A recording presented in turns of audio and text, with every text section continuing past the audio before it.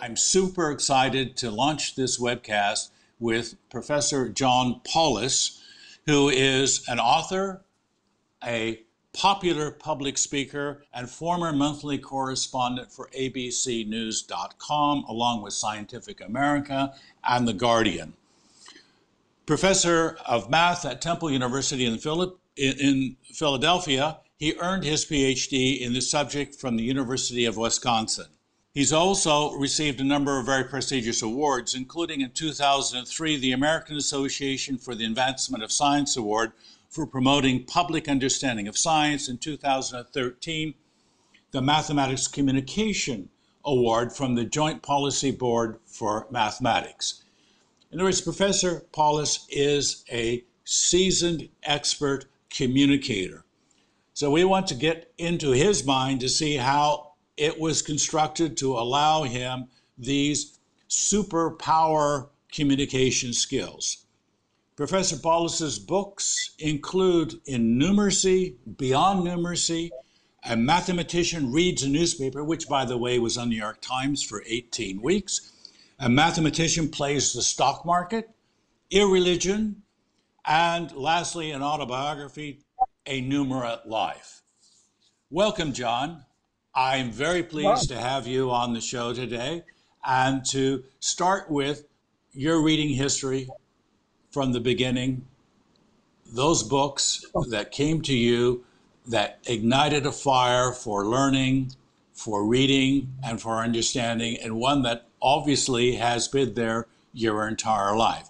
So if you can maybe just, before we get to the specific books, start a little bit about the context in which the young John Paulos suddenly discovered the world of words. Well, first, thanks for that very kind invitation, introduction, Christopher.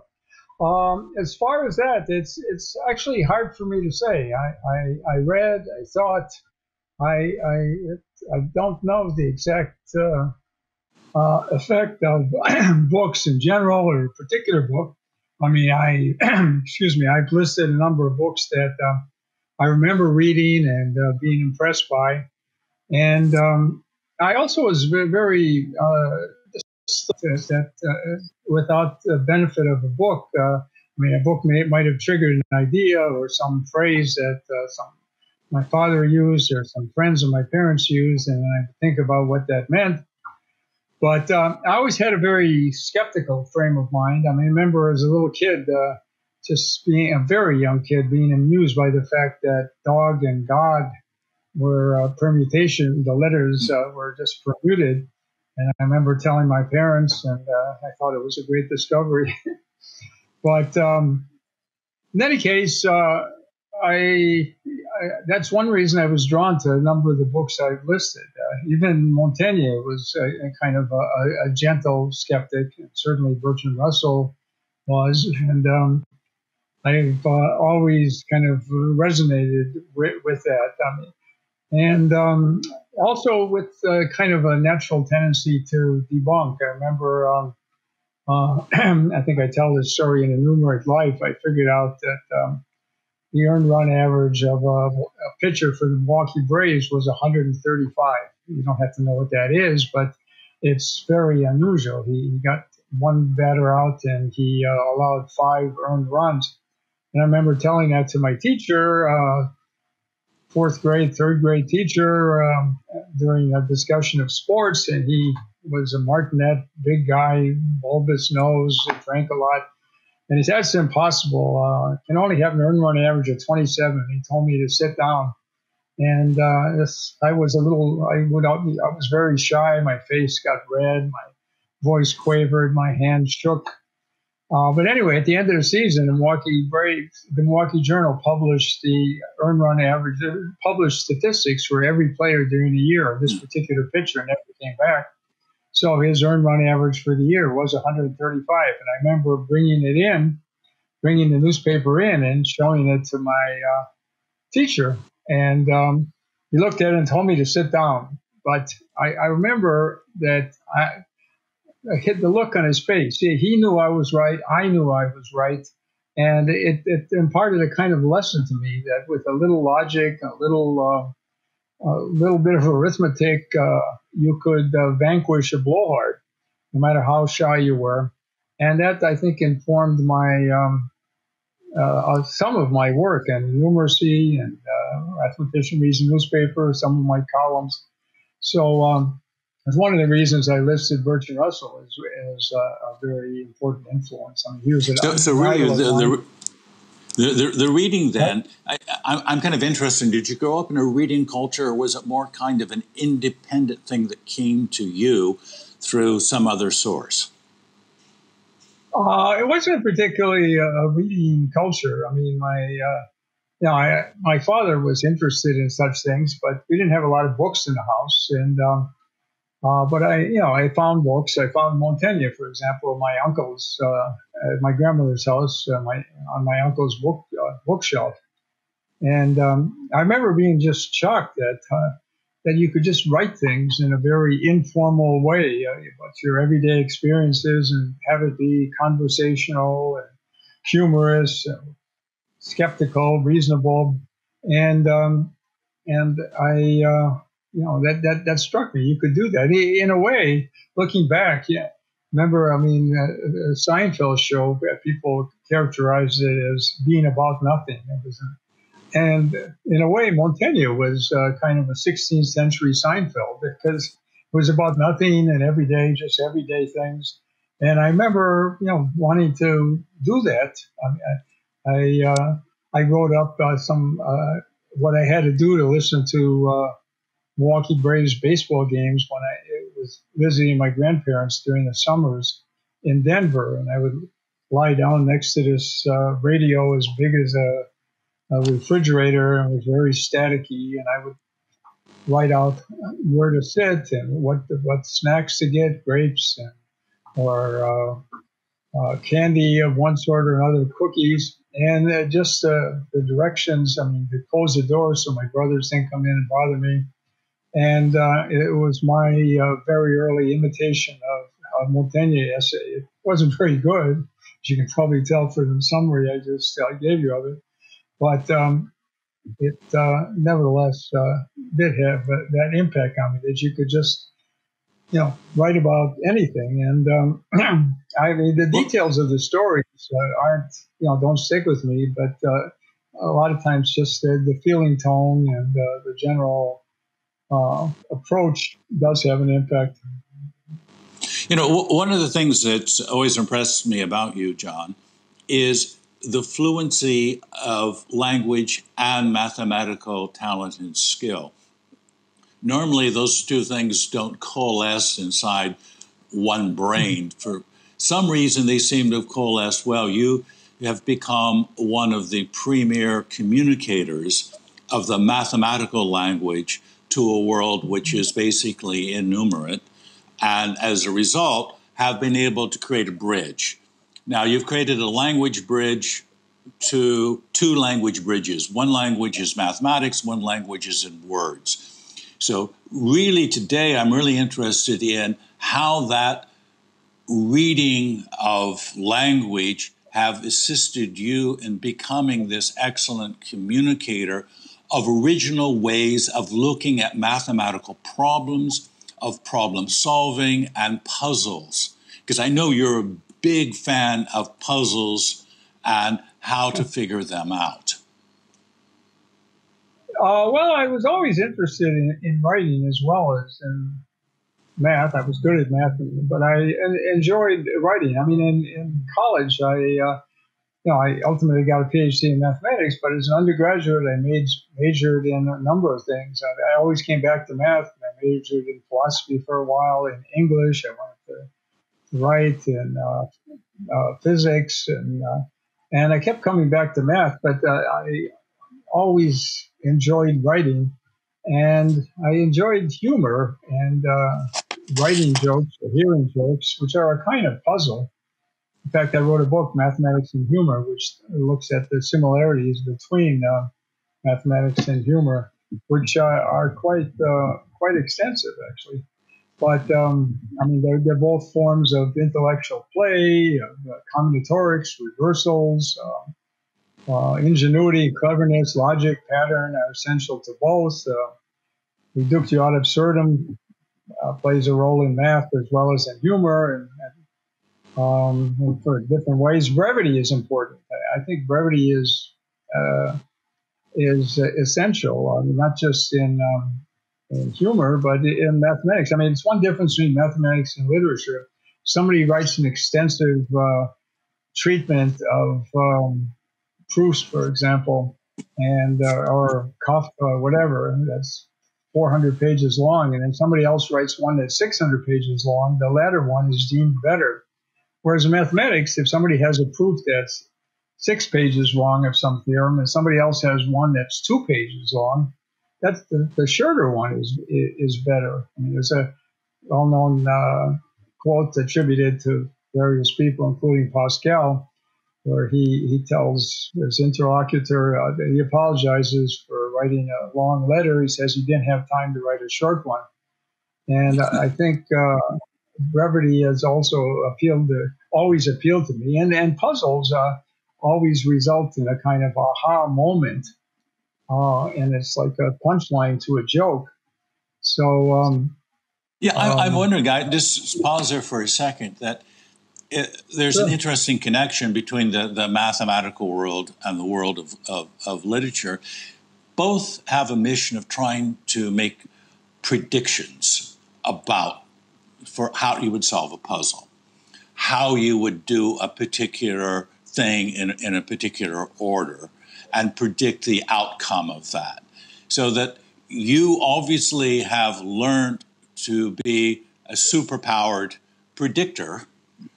And the mathematician on the stock market, for example, is your exploration of using those skills in terms of prediction ability. Now, we also have those skills from literature, from books. We try to predict the motives and intentions and behavior of other people. And I think that's one of the reasons that people who have extraordinary minds, original minds, are better predictors. Perhaps. I think I'm not a particularly good predictor of the stock market. I don't think anybody is. But I know what you mean. I wouldn't sign on necessarily to the word prediction, though. But I mean, actually, my approach to the popular books I have written in mathematics uses little stories, vignettes, jokes, parables to explain mathematical ideas, the gist of them, rather than formulas or equations. And often you can get across the gist of an idea more effectively by an appropriately constructed little parable or vignette. And that's what I tried to do often in my columns. I mean, sometimes it's not possible, but often it is. And Martin Gardner was a master of that. And he was his books were one of the were influential on me when had an influence on me as I was growing up. He's probably been more responsible for math PhDs than any 10 math departments in the country. Right. And I sorry to interrupt, but I want to go back to what you were talking about earlier, the short and essay, brevity in writing. This takes back to Michel de Montaigne, which is the first on your list of books that you list. And I know he's done essays on sadness and sorrow, of consciousness, of smells. One of his quotations is marriage is like a cage. One sees the birds outside desperate to get in, and those on the inside desperate to get out. So I can see these kind of pithy phrases out of Montaigne would have had a certain appeal to you. Tell us a little bit about the context in which you came to these essays and the kind of influence that they've had on you. Well, I found the book in my uncle's bookshelf. He was much 12 years older than I am.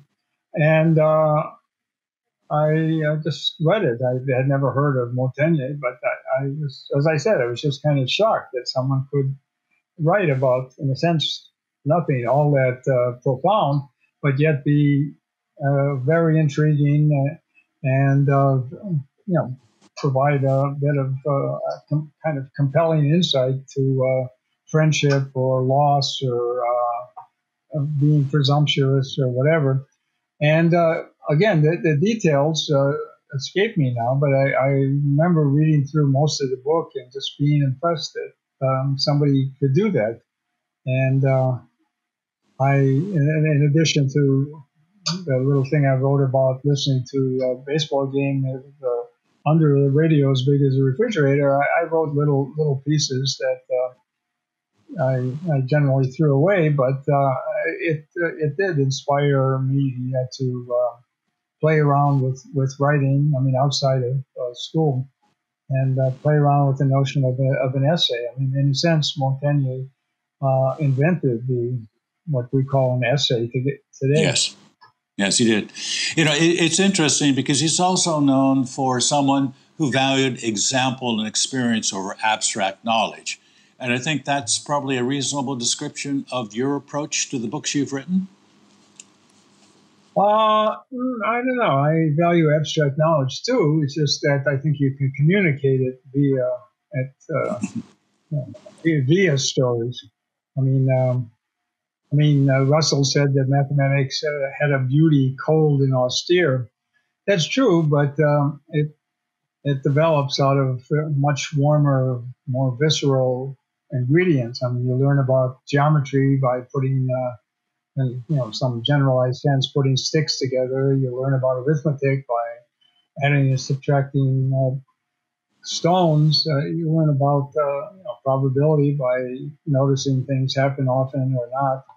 And so you kind of abstract from these everyday visceral activities to construct mathematics. But so mathematics does have this beauty that's cold and austere, as Russell claimed, but it comes from much muddier, visceral, everyday stuff, which is... So in a sense, then, what you're adding to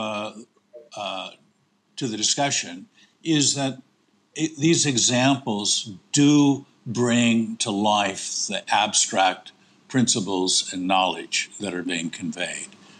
In which you read and you write in order to see the example list, and from that you start to have a better idea of how that overall context is working.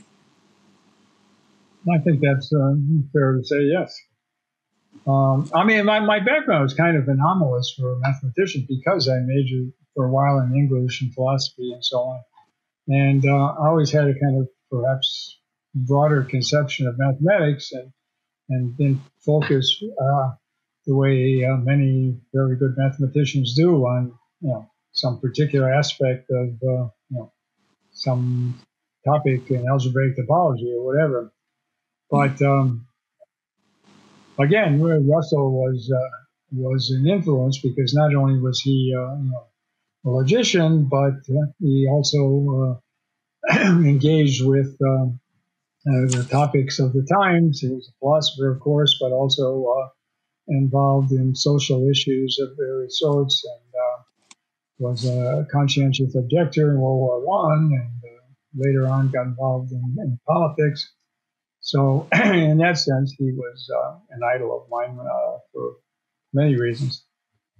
Yeah, I mean, Bertrand Russell was a towering figure for the kind of first half of the 20th century in terms of a thought leader, an original thinker, authored 70 books, several thousand essays, and had his views on why I'm not a Christian, which is an essay. I think one of the book's essays that you pointed out that may have had some influence on your own book, Irreligion. Maybe you'd like to draw a parallel there. Right. I think why I'm not a Christian. Also, he talks about the arguments for God and shows where they fall short, and has a kind of very polemical conclusion to the book that I always liked. And yeah, of course, influenced that and many other books influenced my book Irreligion, which looks at the most common arguments for the existence of God and points out the lacunae that exists in all of them. And so Apparently, when Russell died, there were a number of obituaries that included a quote that he had written long before about his three passions in life. First was the longing for love. Second was the search for knowledge. And third, an unbearable pity for the suffering of mankind. I'm wondering whether it's these principles that attracted you to Russell's writings and have influenced your own writing subsequently? in some sense too. He also wrote, knowledge. The world needs knowledge, kindliness, and courage. And I think there's something to be said for that. I mean, knowledge, of course, and unfortunately, it's kind of has been devalued in recent times, and here in this country, kindliness doesn't exist too much on Twitter, at least, and not in the broader body politic. And courage is certainly lacking in America, than the U.S. Congress. So we're deficient in knowledge, kindliness, and courage, and hopefully that's a deficiency that will be remedied to some extent, but is always going to be a problem. John, tell us about when you were 10 years old and you had a correspondence with Bertrand Russell. Tell us that story. No, actually, it's older. I was in high school. Okay. And I had read a history of Western philosophy, and there was Russell hated the obfuscation that he said was typical of Hegel, that it was muddy, turgid, and so on. And there were some clear philosophical arguments in Hegel, one of which was for a kind of monism. And I wrote him as when I was in high school, junior or senior in high school. I wrote him and saying what was wrong. I mean, the nub of what's wrong with Hegel's argument. And he wrote back, much to my surprise. And I mean, you might have been flattered. He was very old at the time, and he gets this kind of fan letter from a kid in Milwaukee, Wisconsin. But anyway, he answered me, and he said, had to do with Hegel thinking all senses were of the subject predicate variety and that relations weren't real. I mean, it's kind of a technical point, but I was so flattered that he answered me. But the next year, I was at the University of Wisconsin in Madison, and the third volume of his autobiography had come out, and I noticed there was a pile of them, and one of them was opened to the very page where he answers me. He included the answer, the letter he wrote to me, in the third volume of his autobiography, which was, one, it was surprising that he wrote me, and two, surprising he put his answer to me in his autobiography. And the mention of me is sandwiched between such 20th century luminaries as Wittgenstein and Nehru and a whole host of others, so it seemed particularly flattering. But it was also very mysterious, like, why should the book be open to that very page?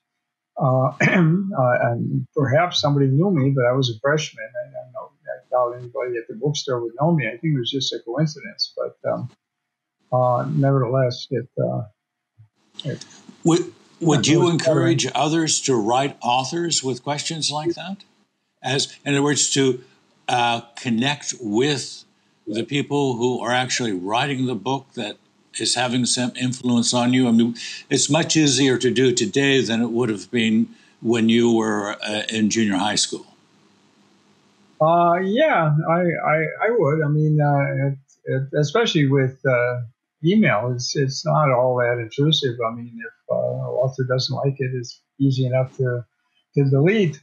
But yeah, I think most authors would appreciate letters from younger people in particular. And And you have nothing to lose. I mean, I wrote a number of letters.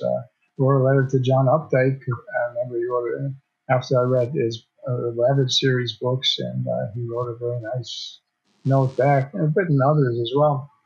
And I remember the Saul Bellow's novel Herzog, which the main character writes letters, spends half the book writing letters to people as he's kind of floundering.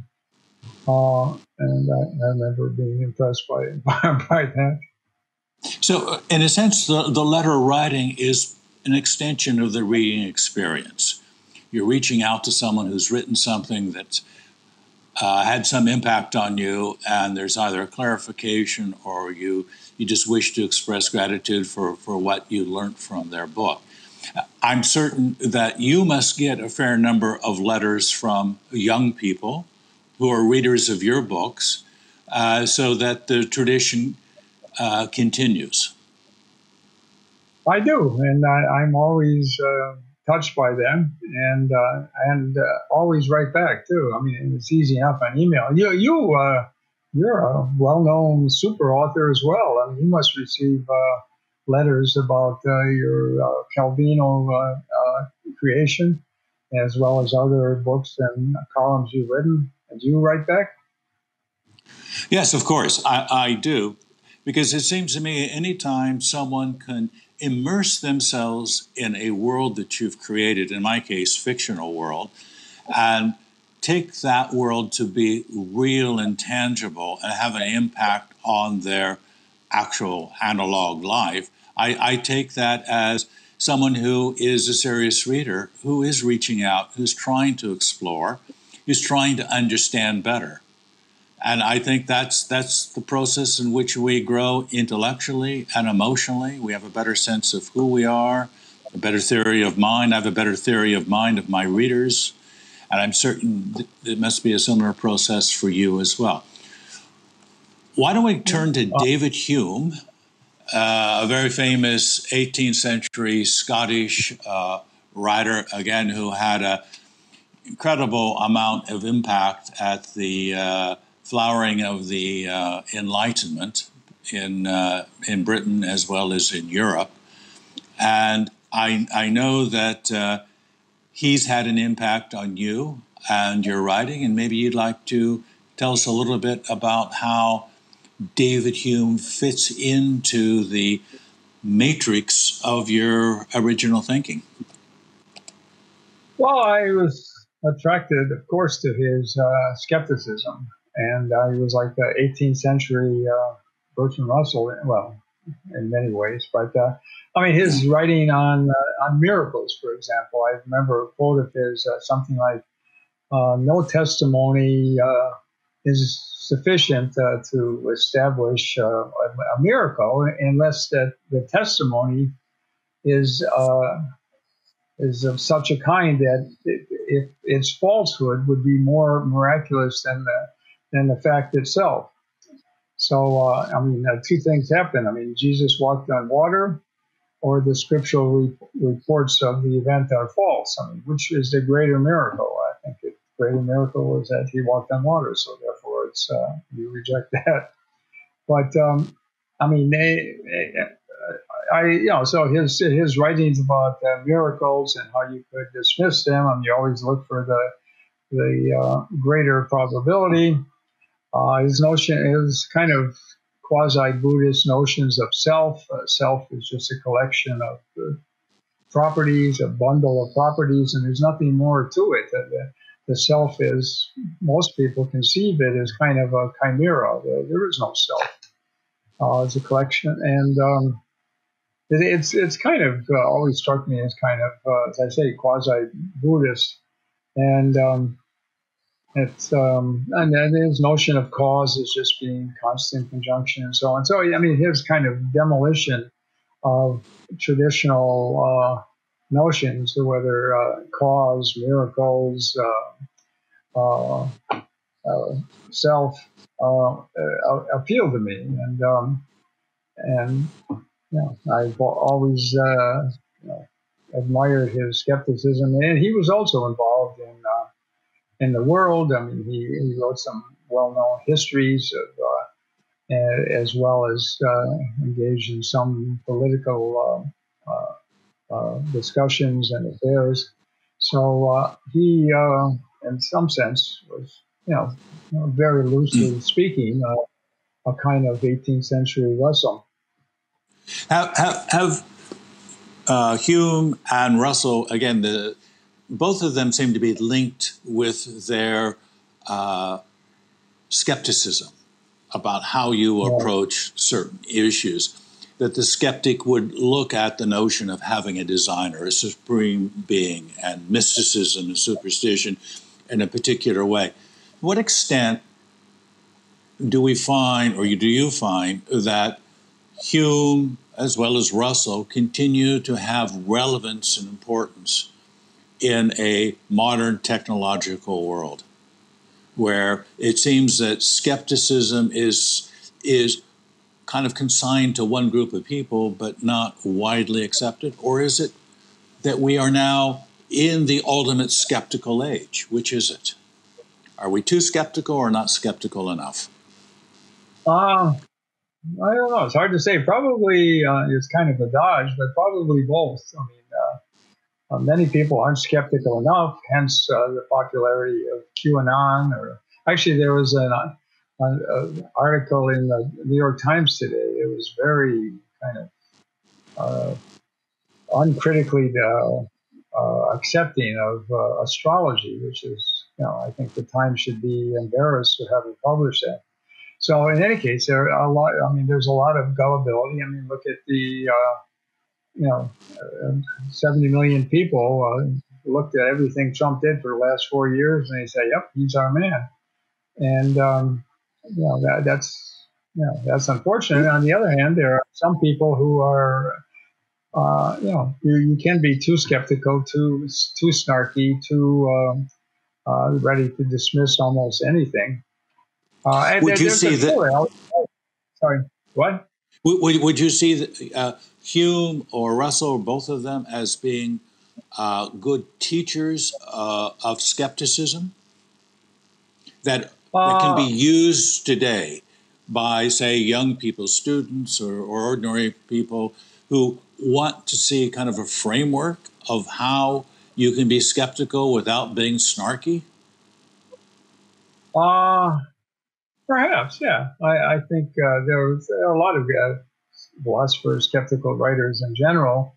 I mean, look at Daniel Dennett, Richard Dawkins, a whole host of so-called new atheists.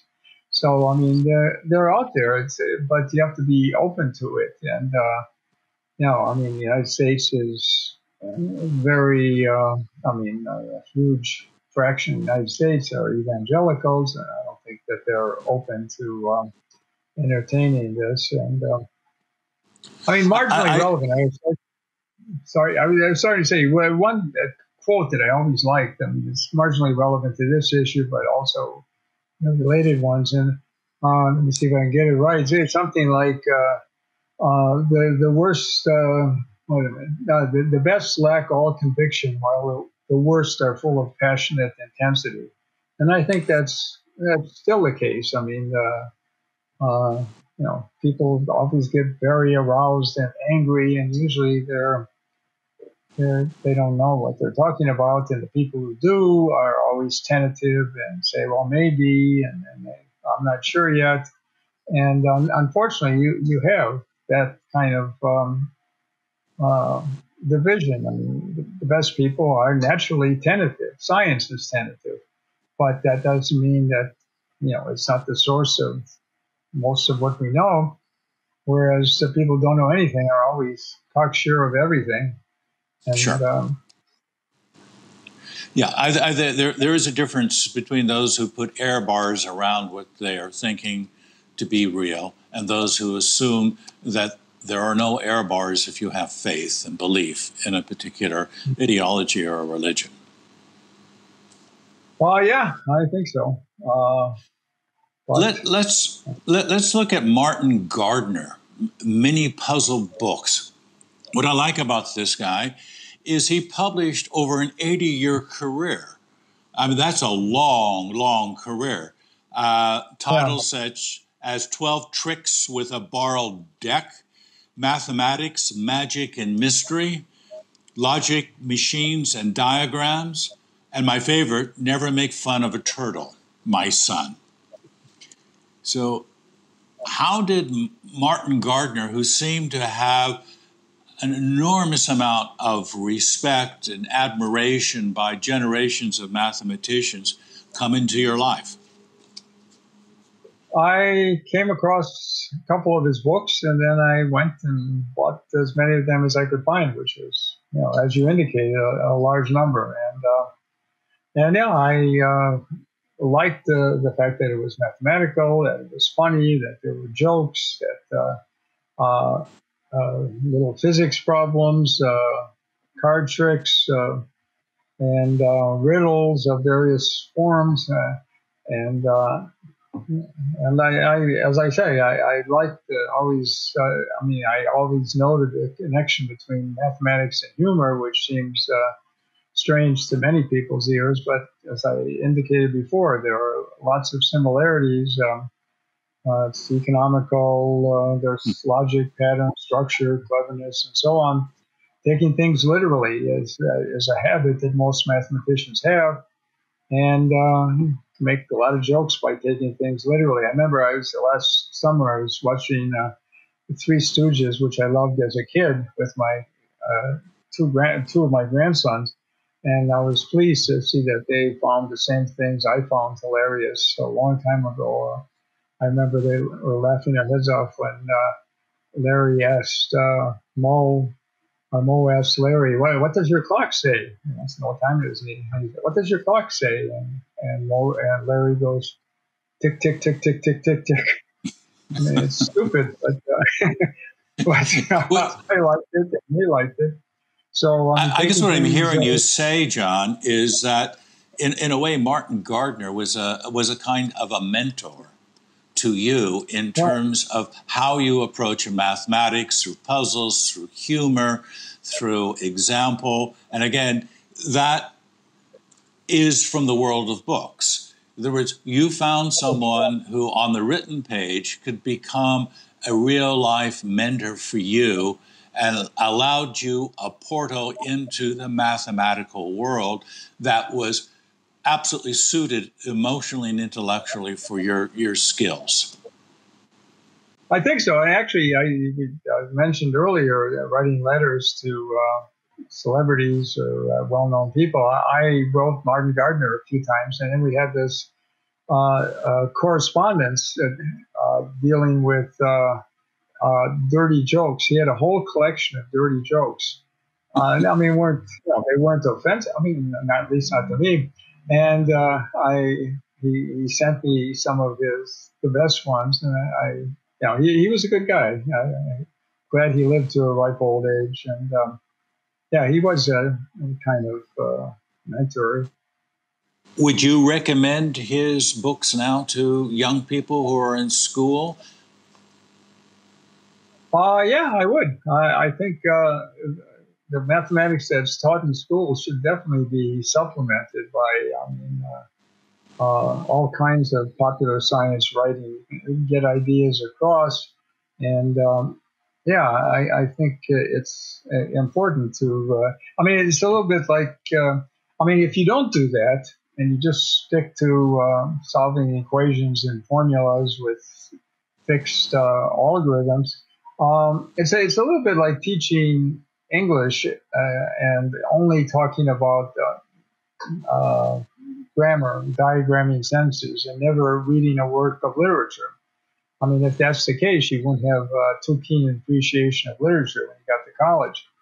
But something analogous to that is, in many places, fortunately fewer than in the past, in many places still just focuses on algorithms, very simple algorithms, and how to invert a matrix or how to do this or that, and ignores the analog of literature and mathematics, which is unfortunate. And one way to get part of that literature is Martin Gardner, but there are all kinds of popular books on chaos theory and probability and everyday life and topology and so on. And I think that those, for a student who's interested in mathematics, those should be read to supplement school mathematics. Let's move on to the next. I'm not quite certain how to characterize this, but Mad Magazine, the comic books, which were published 67 years between 1952 and 2018. Over 550 regular magazine issues and countless special issues.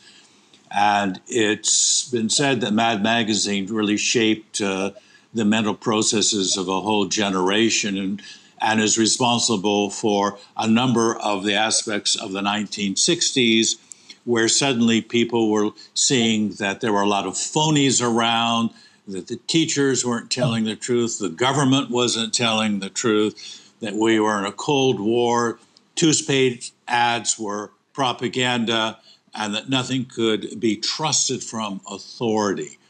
Now, clearly this resonates, I think, with you, John, and maybe go back a little bit to the beginning when you first started reading Mad Magazine and how that experience influenced you. Well, yeah, you got it right there. The irreverent sensibility of Mad Magazine, I liked a lot, and I guess I was, in some sense at least, not in all senses, a child of the '60s, and I liked it, and not just that, but comic books I like. I mean, and they're kind of not great literature, as as everybody knows, but Superman, superheroes, even Archie, Jughead, Reggie, and so on. I think there's something to be value. I mean, nobody reads comic books anymore. I'm not even sure they're being produced, but superheroes, some are. But Mad Magazine, comic books. And there's a kind of a continuum between such things and real literature. I remember there was a television program in the late '50s, Cisco Kid, and that made me. It got me to read Don Quixote, at least a simplified version of it that was available at my local library. But Cisco Kid, kind of run of the mill, but funny, a television show induced me to read Don Quixote. So, I mean, there's a continuum. I don't think we should be too dismissive or too snarky or snide about comic books or Mad Magazine or any written stuff that's not great literature. Is Mad Magazine something that you can go back, say, as a young person today, and read it and have the same kind of relationship between those messages? I'm thinking of our technology, where so much of the discourse about false fronts, fake news, deceptions, booby traps, ambushes are now, batted back and forth in seconds amongst total strangers. That is not the Mad Magazine world. Yeah, no, I don't think it would have the same appeal today. It's too. It was from a more innocent time. I don't think it would. Kids today would respond to it in the same way. It's. Just as you look at old television shows that were popular, and they seem so dated, and many of them, not all of them, but it's so dated, and the wisecracks and the jokes come much less frequently. Every few minutes somebody says something, whereas now people are used to much snappier, faster paced sitcoms, and people are more cynical than they were in the '50s and '60s. So I think it. But I'm seeing a little bit of. I'm seeing a little bit of a trend here, John, on Russell, Hume, and now Mad Magazine. And it's basically looking at the origin of your original mind. It really is a deep dive into the world of skepticism. that is reflected with different voices, different authors at different times. Is that fair? I think so. Yeah. Yeah. In fact, I remember as a kid. I mean, I don't really have a religious bone in my body. I never understood religion, but just running around saying what would be deemed sacrilegious things, running around in the playground. I don't know, but yeah, but skepticism in general. I mean, whether it be of yeah. Anyway, yeah, I think skepticism. So would you say you're reading history that a major source of developing this sense of skepticism came from your reading? I think so, probably. I mean, I was naturally disposed to resonate with such ideas.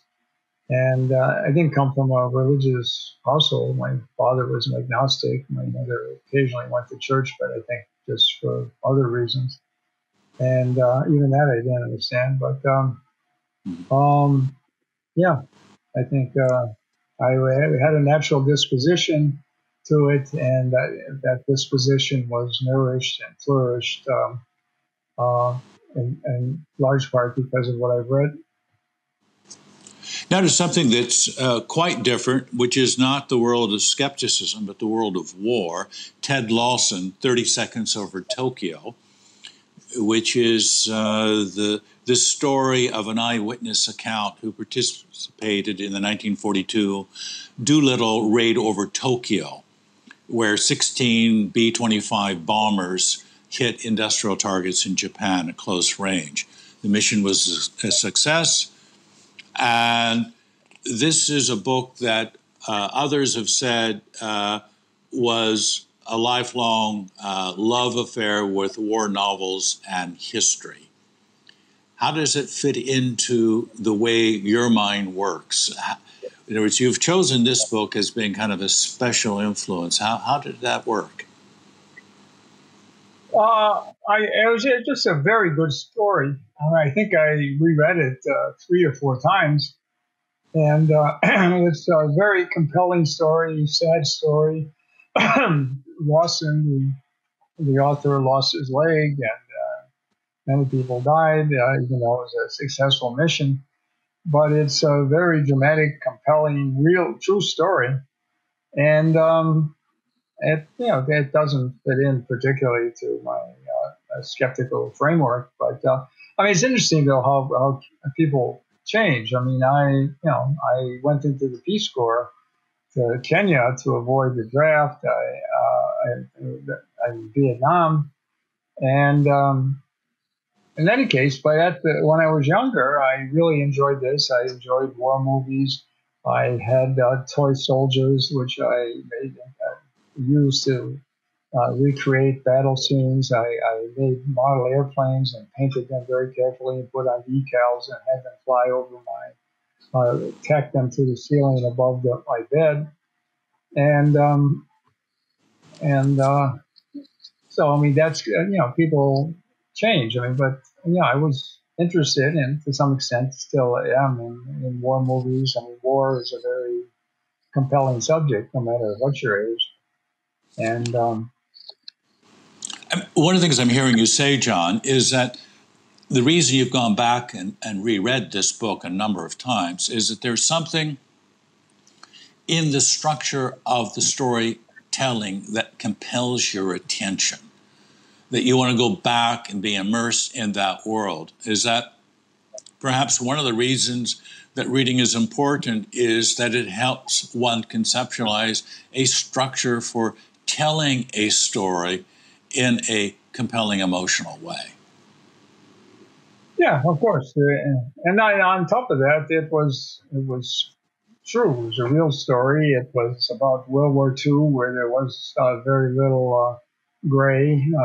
It was black and white, and so it was a war that, unlike, let's say, Afghanistan or Vietnam, where where it's kind of vague where the lines are. It was easier to to be kind of gung-ho about World War II books and movies. I'd like to turn then to certainly one of my favorite authors, and that's Jorge Luis Borges.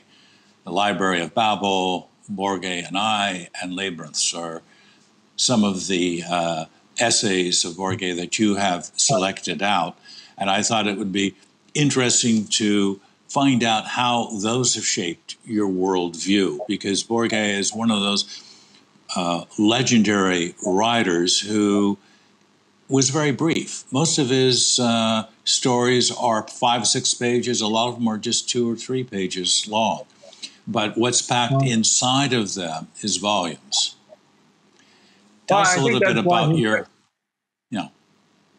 I think the brevity of his stories and was one of the reasons he never got a Nobel Prize in Literature, since I think the Nobel Committee doesn't value brevity as much as I do. But no, the themes of his books were, ones I was interested in. I mean, infinity and mirrors and identity and metafiction, logic, and free will. I mean, the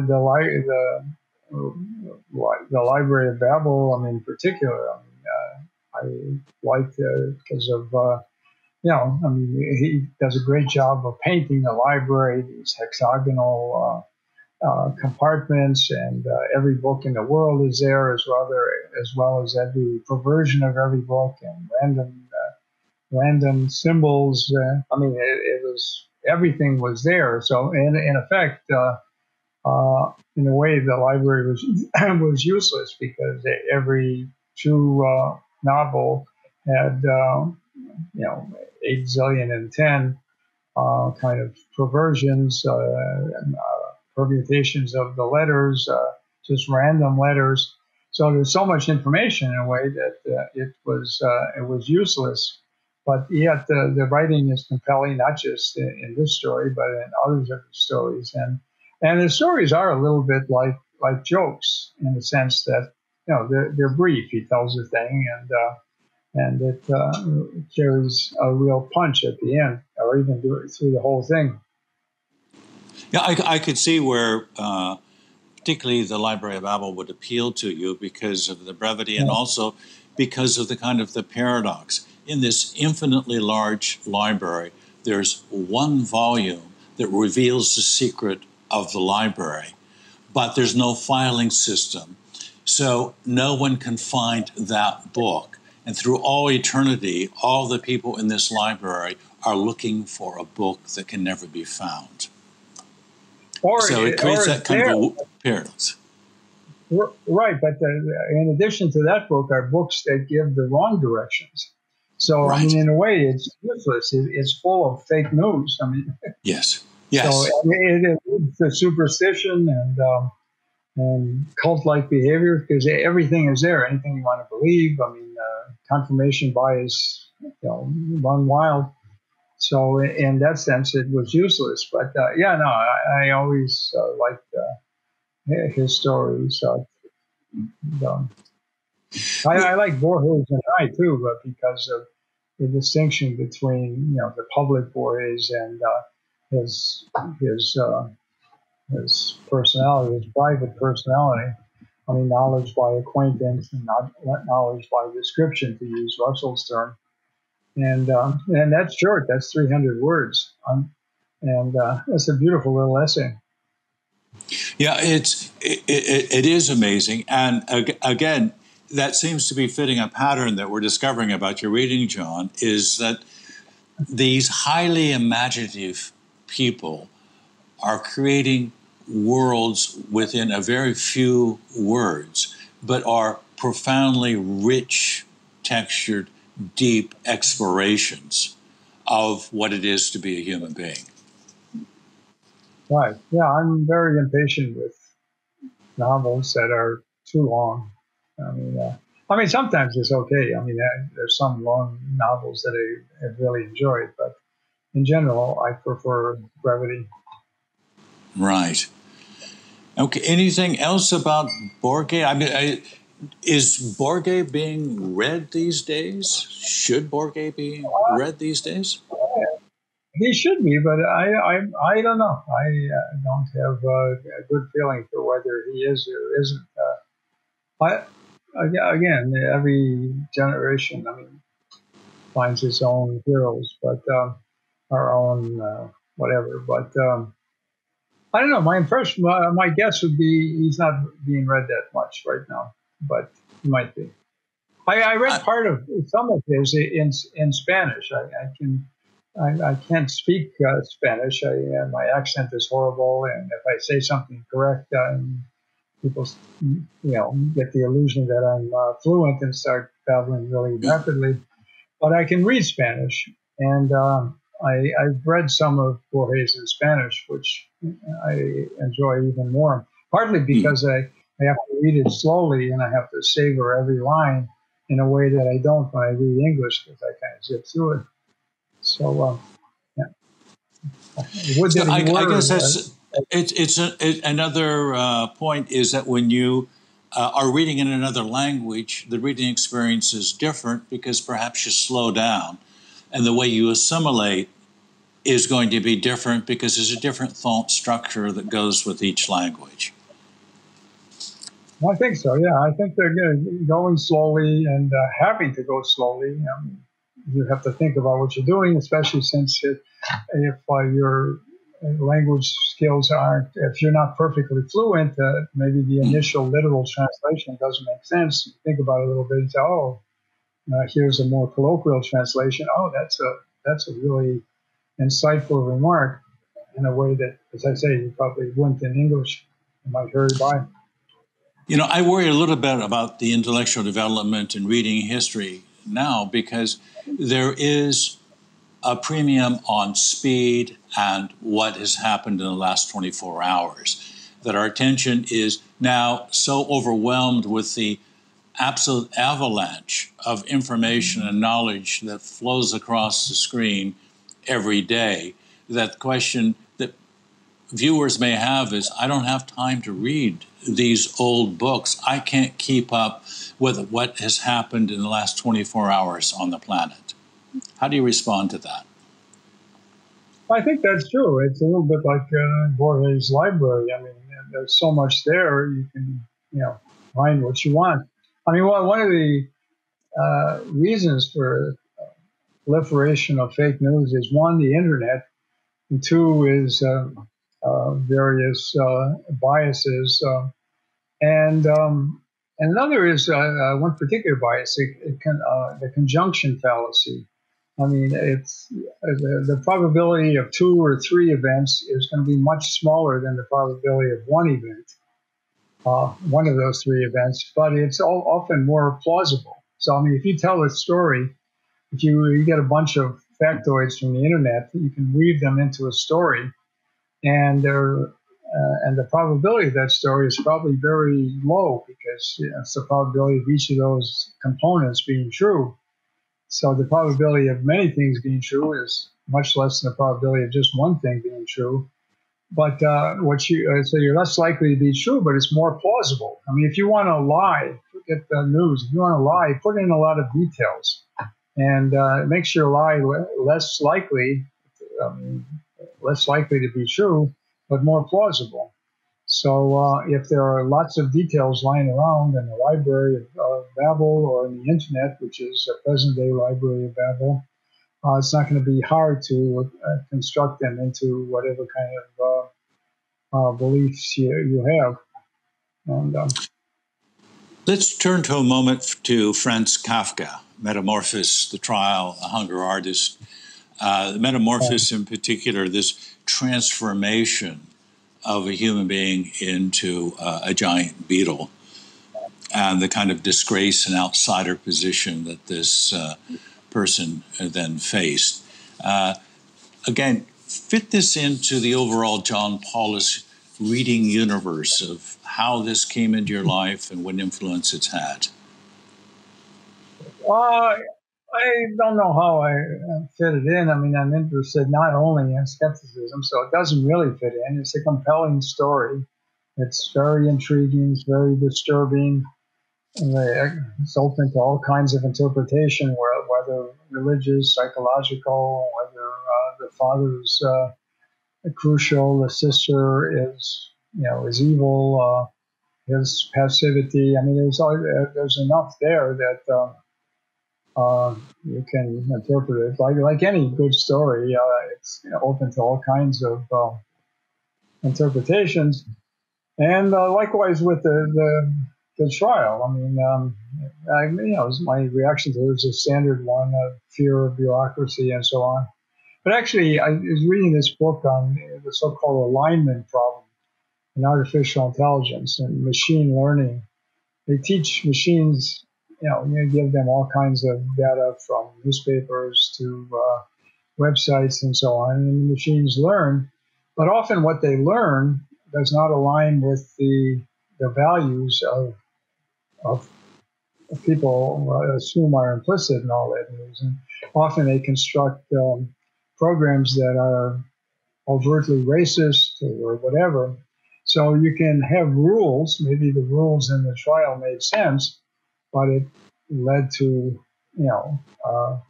the problems that the dire dead ends that the protagonist ran into in the trial. But I mean, that's another thing about stories. I mean, you can when you read them, gives you a different. I mean, nobody who read Kafka up until very recently related it to the so-called alignment problem. But that's a way to look at a small part of the story.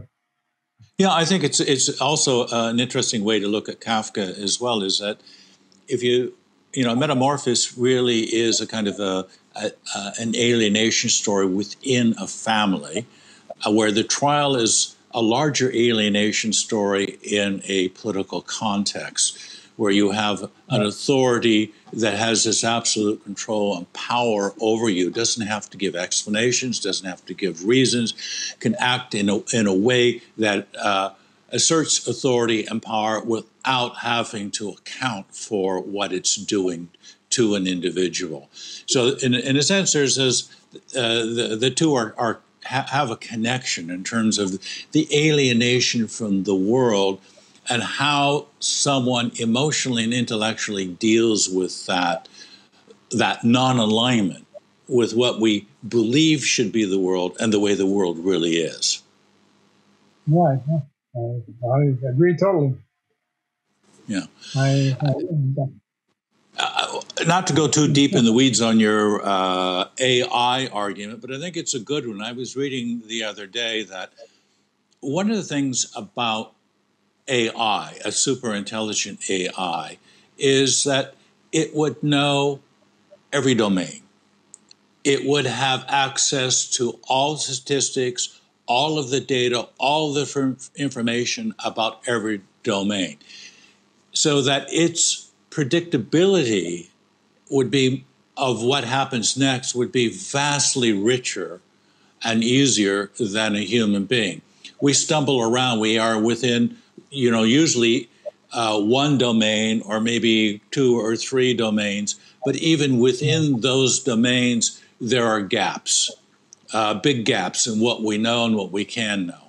So that what we're looking at is, in terms of an AI intelligence, is that ability to reduce the size of those gaps. We do it through reading. AI does it through vast amounts of combing through data and information.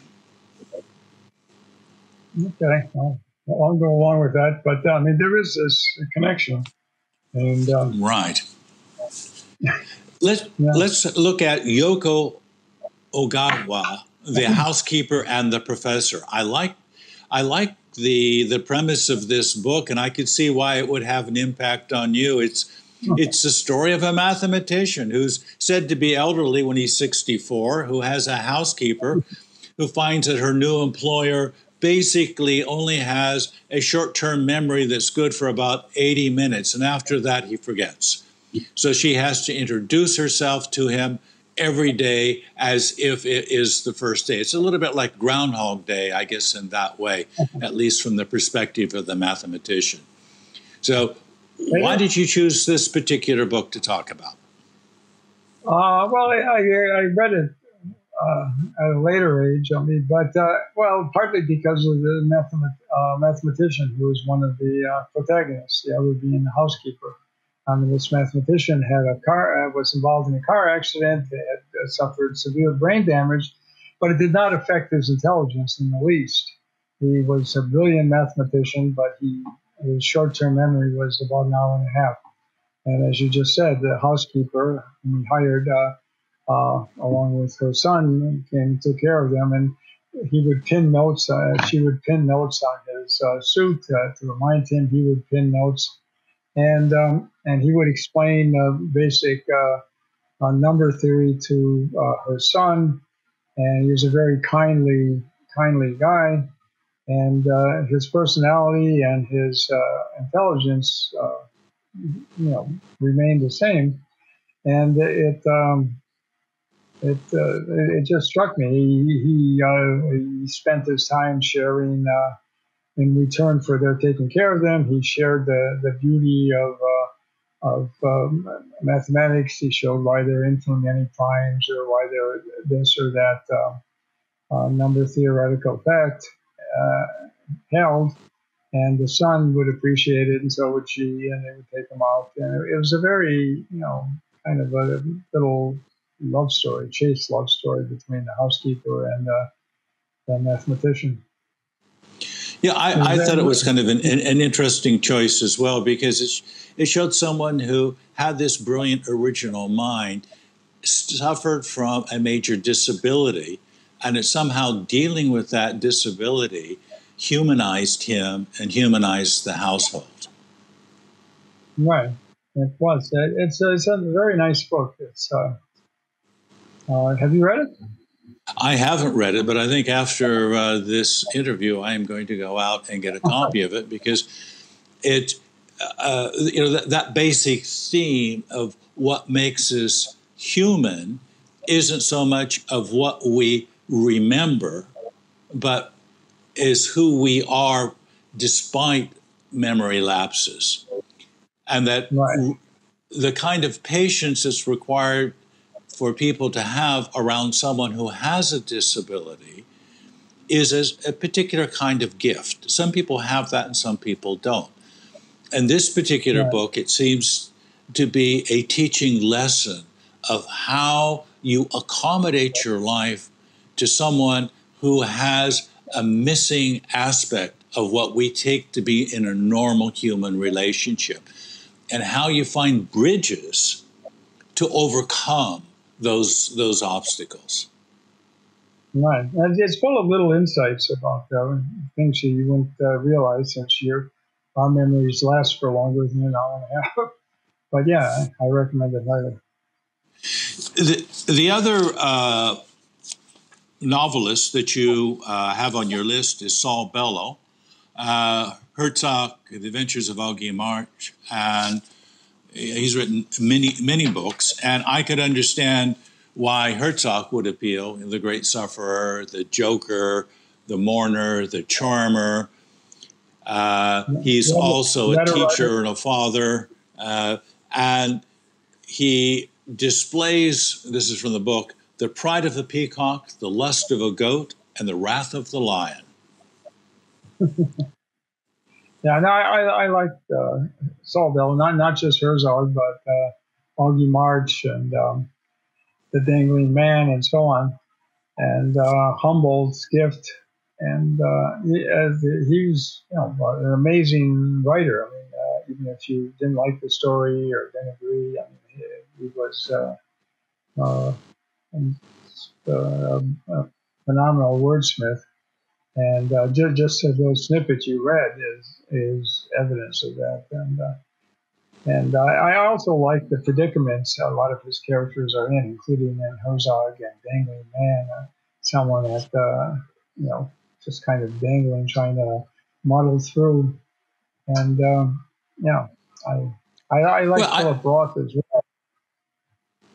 Yeah, I could understand the connection, certainly between Philip Roth and Saul Bellow, and why you would be attracted to that. I'm curious as well to kind of explore a little bit the difference between entering that fiction world of imagination and the world of the more abstract theoretical from the David Hume and the Bertrand Russell, that we take different things away from both worlds. What is it about the fiction that you've read over a lifetime that have helped shape that kind of original way of dealing with people? Because in a sense, fiction is about our social relationships, of how we behave with one another, what our expectations are, how we read the mind of other people. That's not clear. I don't know. I enjoyed the words, just the pure words of Bellow, Philip Roth, John Updike, and as well as the stories. I'm not, perhaps they somehow deepened my understanding of people, but I don't really, have any specific examples, but I suspect they have in a sense. I mean, widens your range of acquaintances, or friends in a sense. I mean, you can only be friends or acquaintances with, relatively small number of people. So literature expands your circle of people that you know in some sense, and knowing is often in a sense more intimate than the people that you actually do know in real life. So I've always found Bellow kind of someone hot with desire, a certain level of kind of aggression, of going into the world with certain preconceived ideas, of battering. It's full of conflict, and as a result, you come away with that feeling a little emotionally exhausted. Here is someone who really has gone 15 rounds and taken punches and thrown punches in each of those rounds. I see what you mean. Yeah, I think that's true. I like Mordecai Rickler for the same reason. Some of his characters, and Barney's version in particular, are like Bellow characters. But I know he's Canadian, so yes, he is. Like him too. Yeah, but yeah, I think it does enrich you in hard to specify ways, which it doesn't mean that it doesn't. It just, at least I find it hard to say. But I feel like I know, I'm not just Bellow. The more you read novels, the more people you know in some sense. And I think would you consider yourself a lifelong reader? Are you still reading daily books, or are you being pulled into the world of social media? I'm being pulled into the world of social media, but I still read. I'm reading a book now, The Japanese Lover by Isabel Allende. And again, I'm reading it in Spanish. And so I'm still reading, although less than I did when I was younger, because of the energy sink that social media, Twitter in particular, are. But hopefully that my involvement, at least in Twitter, will diminish once Trump is gone. I'm wondering if you might have. If you might have a message for young people watching this, and old people as well, is how important is it to continue to integrate book reading into your life and into the life of children around you?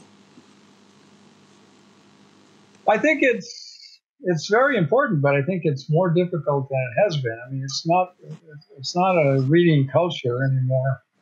I mean, because of the appeal, the temptation to just sit back, watch television. There's some amazing series on television. Just watching The Crown. I mean, it's full of personal stories and historical events, and it's a different modality. I mean, in a sense, you're reading. It's just that you're watching television. I mean, of course, you could watch junk too, but book.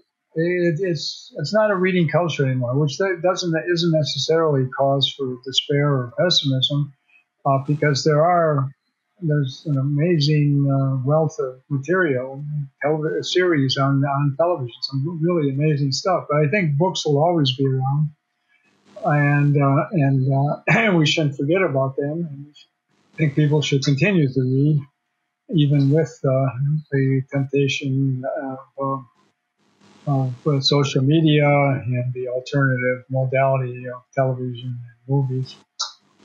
But I think books will last.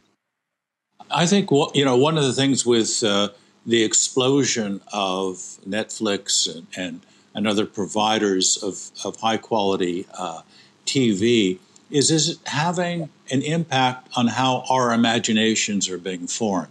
When you read a book, particularly read a novel, you're recreating that environment, those relationships, so those expressions and gestures in your own mind. In other words, you are making the movie of the book as you're reading the book. When you're watching a TV series, it's prepackaged for you. Your imagination is boxed within the screen that someone else has shot and edited and scored. That's definitely the case. That connects with the point I made earlier about reading novels in Spanish. I have to spend more time and I have to recreate it. I mean, there's a greater element of recreation because I'm reading it so slowly and kind of putting it together. So I think that's true. And books require that, whereas even the best television series does not. So it's a more passive undertaking to watch television than it is to read a book. So do you have a message for the future? Let's direct this to 30 years from now. It's now 2050. What would you want to say to people in 2050 about the importance of reading in order to train the mind, to create that mind from the 400 gram beginning to the 1.5 kilo end? I won't be so presumptuous. I think that I can probably say anything of value to someone living in 2050. I mean, read, open up. I'm sure the people or androids who's ever around then will come up with their own ways for coping. But I don't have any particular prediction or words of advice. I have hopes, but it's different. Well, what we're going to do, John, is we're going to put your books plus a list of books that you have given me that we didn't have a chance to discuss, and we'll put that in a time bottle for 2050. And in 2050, people will be able to look at this interview, look at this list of books, which will be in the show notes, and to say, this was how one original creative mind in the head of John Paulos came about. I want to thank you very much for being on the show and for having this conversation about books. Thank you. I enjoyed it immensely, as I usually do when I speak with you. You take care now, John, and hope to connect with you again very soon. You as well. Stay safe.